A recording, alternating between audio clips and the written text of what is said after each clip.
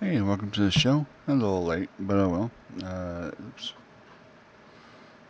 Okay, get this out of here. There we go. Apparently, Biden will be signing an order to require federal law enforcement to review and revise policies on use of force, and it would restrict the flow of surplus military equipment to local police. In addition, it would encourage limitations on chokeholds and no-knock warrants by attaching strings to federal funding. The people who described the order spoke on conditions of anonymity, whatever the fuck, ahead of any public announcement, which is scheduled for the first day after Biden's return from his first trip to Asia as president. He is expected to appear alongside relatives of Floyd, whose killing by Minneapolis police sparked nationwide protest. It was the largest series of demonstrations in American history, occurring in the midst of a coronavirus lockdown and President Donald Trump's divisive re-election campaign. However, transforming the initial outcry into political change has proven difficult. When 4 officers were convicted last year for killing Floyd, Biden urged Congress to pass legislation to reform by the anniversary of his death. The guilty verdict was not enough, he said, and we can't stop here. However, no legislation was passed, and bipartisan talks dragged on and later broke down. The White House eventually decided to move forward with executive actions rather than wait for Congress. In September, the Justice Department curtailed federal agents' use of no-knock warrants, which allow law enforcement agents to enter a home without announcing their presence, and updated its policy to prohibit agents from using chokeholds in most circumstances, but extended such rules to local police in more challenging, and White House officials have spent months in negotiations with civil rights groups and police organizations. The resulting set of policies is less extensive than originally sought, not to mention delayed by a year. We know full well that an executive order cannot address America's policing crisis the same way Congress has the ability to do, but we're got to do everything we can, said a statement from NAACP President Derek Johnson. Now, here's a thought on that. How about not only not allowing officers to use excessive force, also make sure that there is some sort of easier access to mental health, because it could be a mental health issue. In fact, I'm pretty sure I can't say majority because I don't know that. A lot, I can say that. A lot are more mental illness related, or mental crisis. I think it's sometimes called. Anyway, yeah, they should just have a counselor of some kind on call for those types of emergencies. That would help, I think, lessen the whole thing. I think that would help when it comes to people with disabilities, mental disabilities, as well as psychological disabilities, as well as people who have who take medication to keep themselves balanced, that sort of thing. I don't think that it's really difficult for me to look at this and not think this is politically charged, because midterms are coming up, and more than likely his butt's gonna get his party's gonna get their butts handed to them. So I don't know. I have really big doubts on this.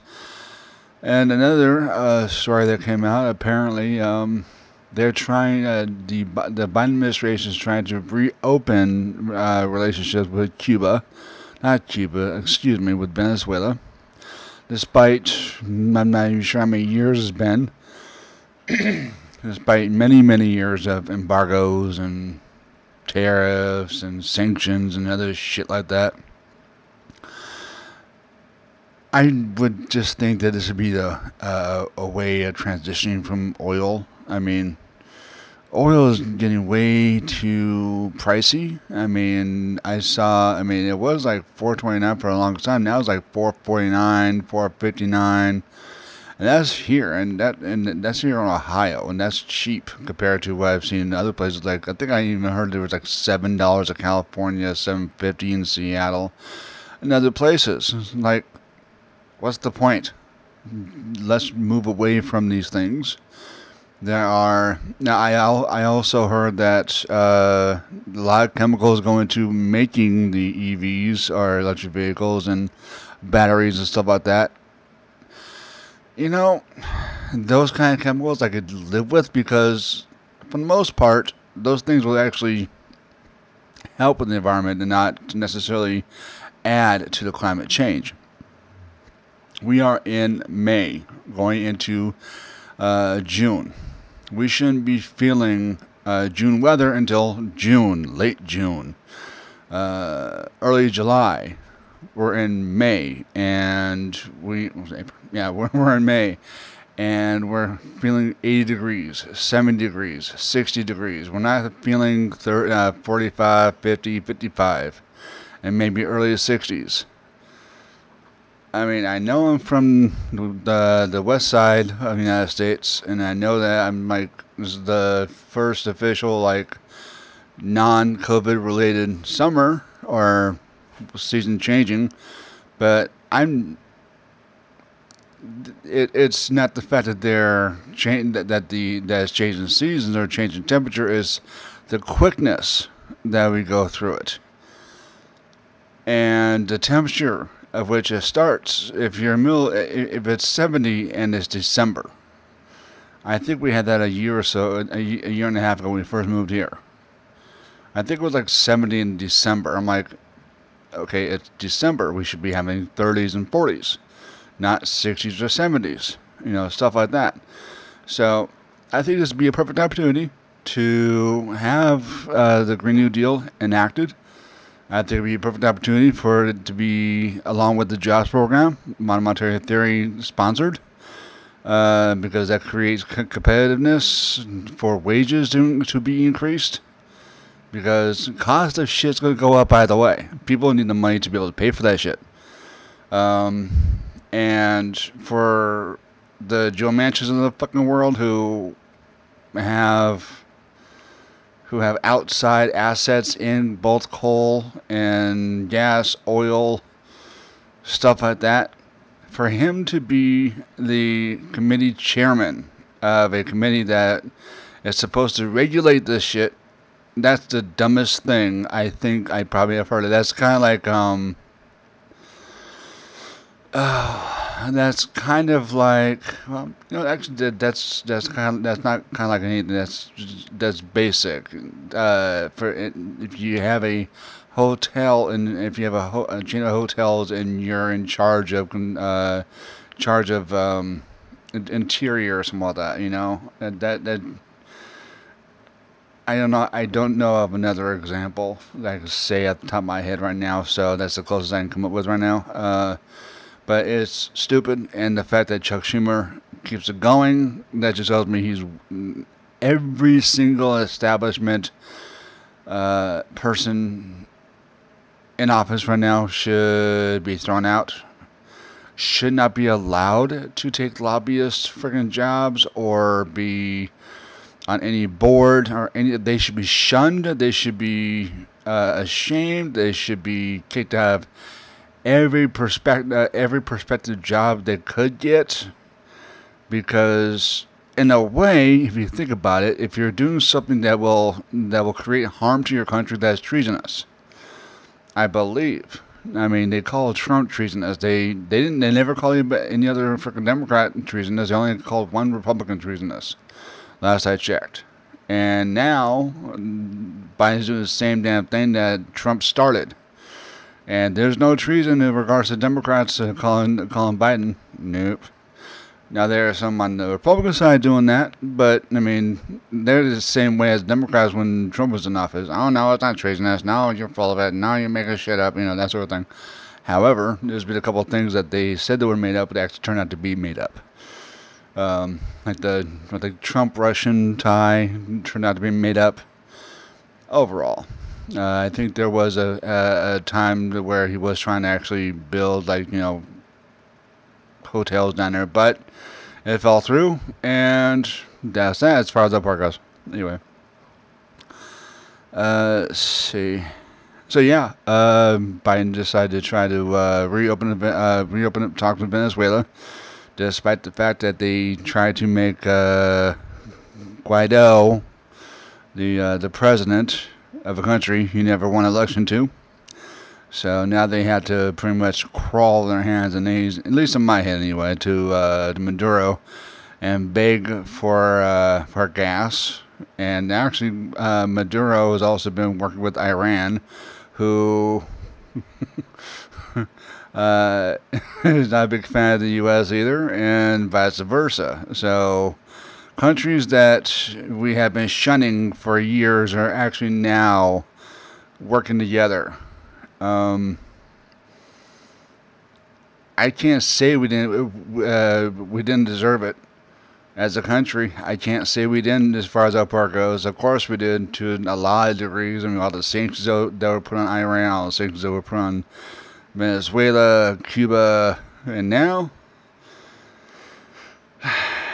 and because of the supply shock, because of the supply chain, all that shit was fucked up because of the pandemic, because corporations were allowed to send all those frickin' jobs that were here in the United States overseas because it costs less to produce over in other countries, which, again, that's where a jobs program would have been good too. I mean, there's no time where a jobs program isn't not gonna hurt the economy. Is always good, and I may have actually said that wrong, but anyway, I mean, all this stuff is not rocket science. It's not. If you lose industries, then you have to develop some sort of jobs program to make other industries, therefore make a demand for something else. I don't see how hard that is. For those not to be happening, just screams corruption. Screams for people to get voted out. Those people who are involved in the corruption, the people that underlings who are involved in, keeping it secret, or at the very least not coming forward and bravely saying why there's some kind of corruption, who's involved, how long has it been going on, how long have they been involved, that sort of thing. I mean, both parties have done this, so I'm not going to just sit there and say it was the Republicans. Republicans are just better at it, and they're blatant about it. Democrats try to hide it. I'm sorry, I think I said Democrats. Republicans, I meant. Democrats try to hide it. They try to play the good cop, or good cop, bad cop crap. Who knows? Who gives a fuck? Anyway, my point being is, they're both corrupt. They're both fucked up. The only way I see this going down is, I'm sorry, people do have to, I don't care how many people think that something like MMT is not going to, fix things, or is not there to fix it. It's there to make you see what's broken. And make you see that, okay, so this can happen, let's see what we can do to fix that. That sort of thing. It's a way of seeing things. And that's how I've been trying to learn it. And that's why I've been, from everyone between Mike Norman to Steffi Kelton to Warren Mosler to Steve Grumbines to the Real Progressives as a whole. That's the reason why I'm doing this, so I can learn what the system's like, what the economy, the economic system, monetary system, whatever have you, and try to help educate as many people as you can. Because obviously times have changed. Obviously what used to be seemingly right is now obviously wrong. And it's time for people to learn a better way. It's time for people to understand that the two-party system is not there to satisfy anybody but themselves. So either a revolution has to happen. I'm not going to say what type, but a revolution nevertheless, and it's not the Bernie Sanders bullshit, because I think he was full of shit himself. But that's my opinion. And that's from what I saw. Anyway, let's see. Thursday I'll be downtown again. It's another protesting the Don't Say Gay bill, I believe. I will be trying to live stream. My phone's been messing up a lot recently, but I will try. And if it doesn't, I will make sure to have a backup. And either way, that backup, hopefully I'll get as much footage as I can so I can put it up.